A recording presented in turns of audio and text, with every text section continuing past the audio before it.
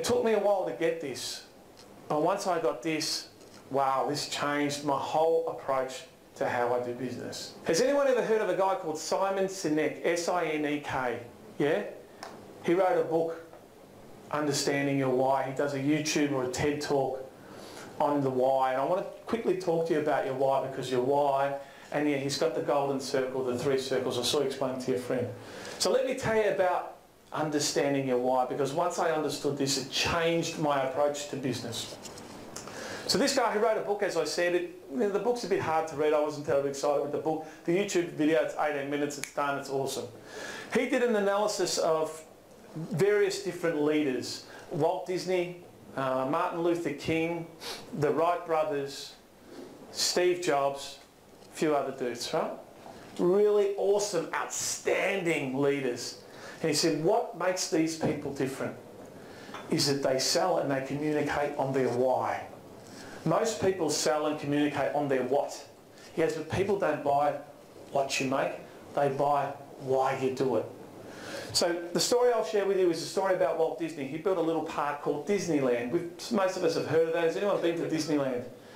Amazing place, right? And at Disneyland they've got this massive mission statement to be the happiest place on earth, blah, blah, blah, blah, blah, blah, all this sort of stuff.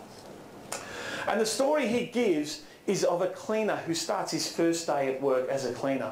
And he comes up to his manager, and his manager, she's really busy, she's running to a meeting, and she says to the cleaner, listen, I haven't got time to tell you exactly what to do, and I can't take you through our mission statement, our core values, because I'm really busy, but I'll meet with you at 12 o'clock. I don't have your mop and your cleaning stuff, and I don't have a uniform. I just need to tell you one thing.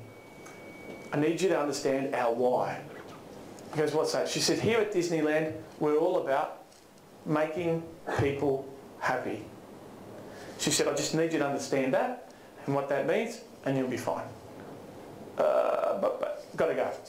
So off he walks, he takes 15, 20 steps, and he comes across a mum and her son. He's 5, 6 years old.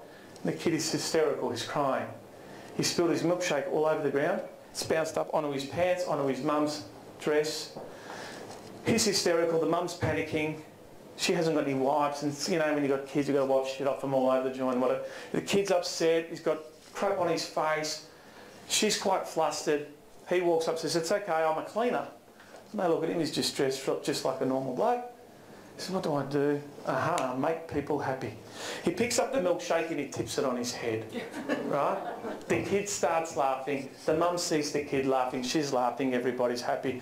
And they go off into the cleaner's room and get themselves tidied up. So when I learned that story, their why, we developed our why. And for us, we're all about liberating people's lifestyles.